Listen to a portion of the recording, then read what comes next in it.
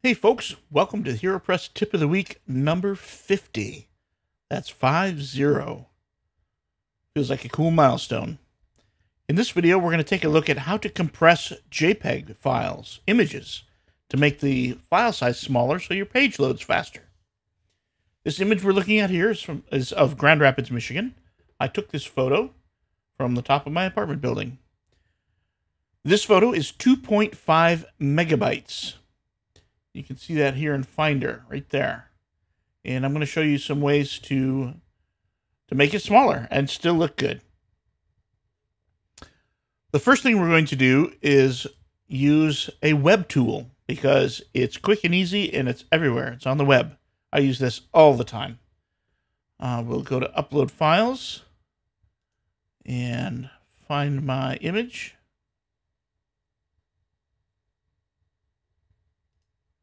And it's right here.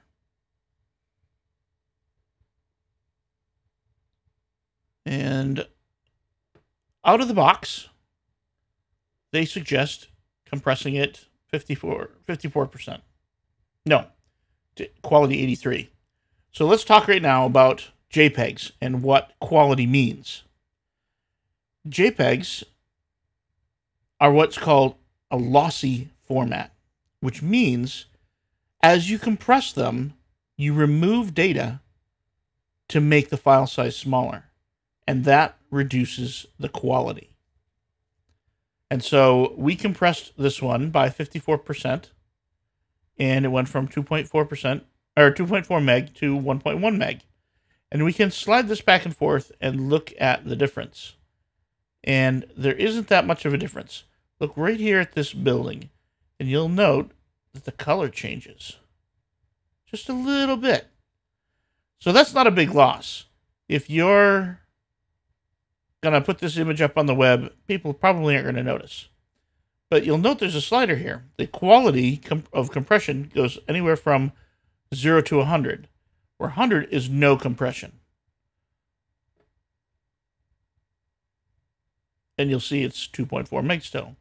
0 or 10 is crazy compression. And you can look at the sky.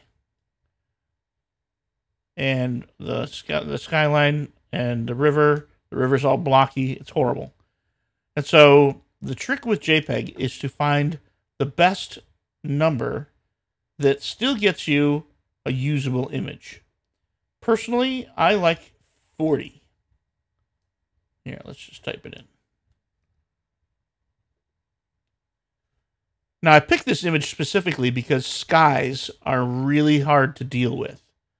Let's see, can we zoom in? I don't think we can zoom in with this tool. But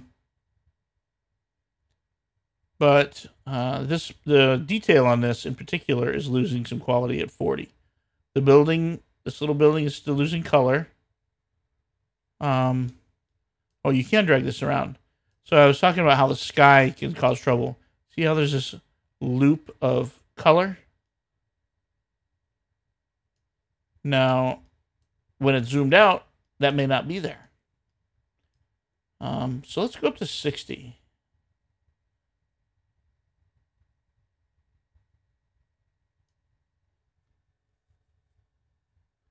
Now, you remember 54% was 1.1 meg. We're down to 663 kilobytes here. This is 5 times smaller. The sky doesn't look too bad here. I mean, the color's a little different, but if you don't have the comparison, the sky looks fine.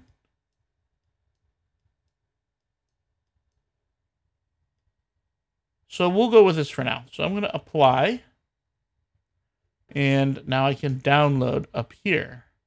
And I'm going to call this one Optimizilla. And now you can see the difference. Mac thinks it's 600K compared to 2.5 megabytes. So the next tool I'm going to show you is called the GIMP, the GNU Image Manipulation Program. Here, let's take a look at the web page for that. It's at gimp.org. It wants to be Photoshop. It's not, but it is very powerful and it's free. and I like it, and I use it all the time. All of these pictures were done with the GIMP. People who are good at it are really good at it and can make things like this dragon. I'm not that good, but I can compress images. So let's open this one up.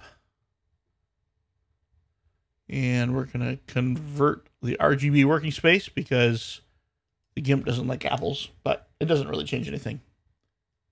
So there we are. There's our picture. And we are currently zoomed out to 33.3% so that we can see the whole thing. But if we go to 100%, you can see there's the sky. And it doesn't have that banding. But if we go to 400%, you can see there's what it looks like just out of the phone. You can see these little artifacts on the horizon, things like that. So let's go back to 33%. And we're going to do File, Export As. Give it a new name.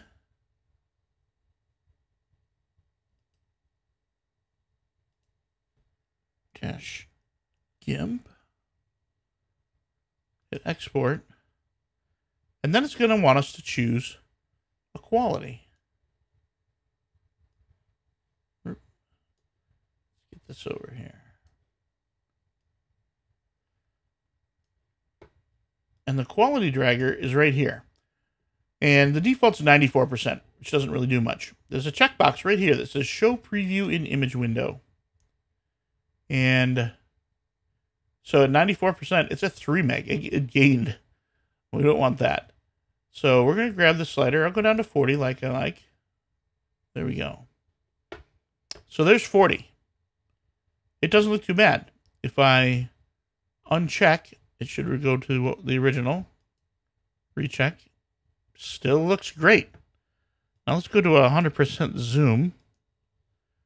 And you can start to see some banding here. And that's what we didn't want with OptimaZilla. Let's go to 400%. And it makes the banding much more visible. You can see it right here. These colors are changing. Let's turn that off for a sec. And watch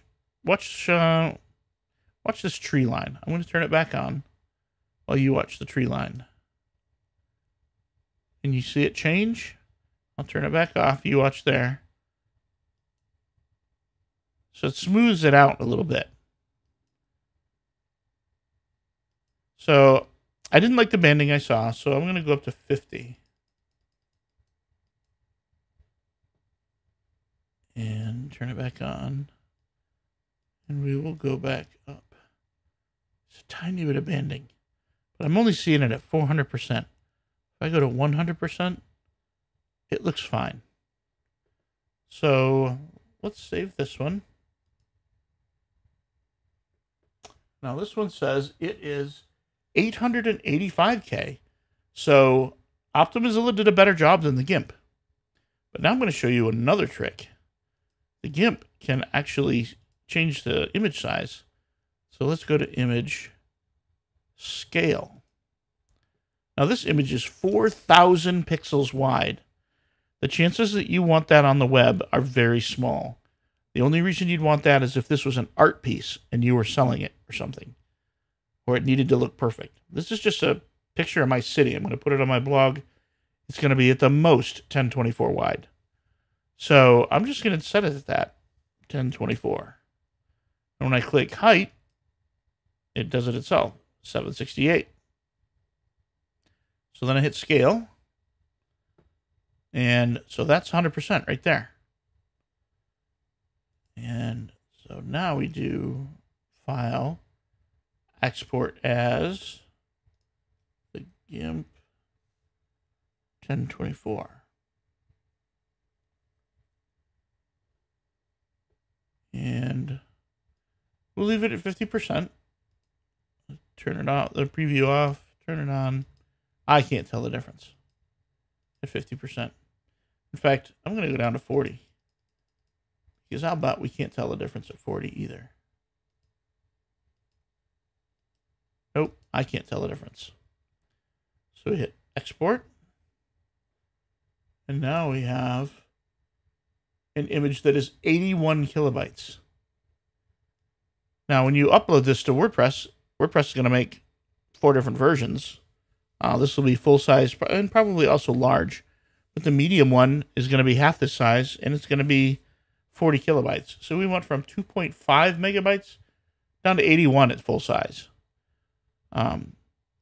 So, I mean, it's up to you. You can leave it at full size, and WordPress will still make its small versions. Or you can do it by hand and get something that you know you really want. The last thing I want to show you is what Photoshop does. I don't have Photoshop, but when you want to save an image with Photoshop, you can have it bring up 4 different versions and do different JPEG settings. So you can have the original, you could set this one to 80%, this one to 60%, this one to 40%, and just get a visual comparison of all of them at the same time.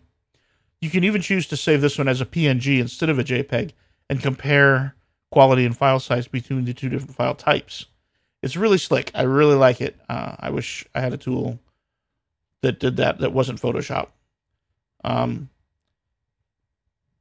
This post does also does an excellent comparison of image quality. If you look, let's look at the handle here. The difference between maximum and low. Low has a bunch of artifacts in the blue around the sides and stuff. So that's it. For quick and easy compression, I recommend Optimizilla. I use it all the time. It seems to have done even a better job than the GIMP. But the GIMP gives you a lot more flexibility for managing your photo, for sizing it, for cropping it, for changing colors, all that kind of stuff. So if you really want to get into it, get the GIMP. It's free. It runs on every platform. Go for it. If you have Photoshop, that's probably your best bet. You're gonna get to save it with this multi-view, and I highly recommend it. Hope you find this useful.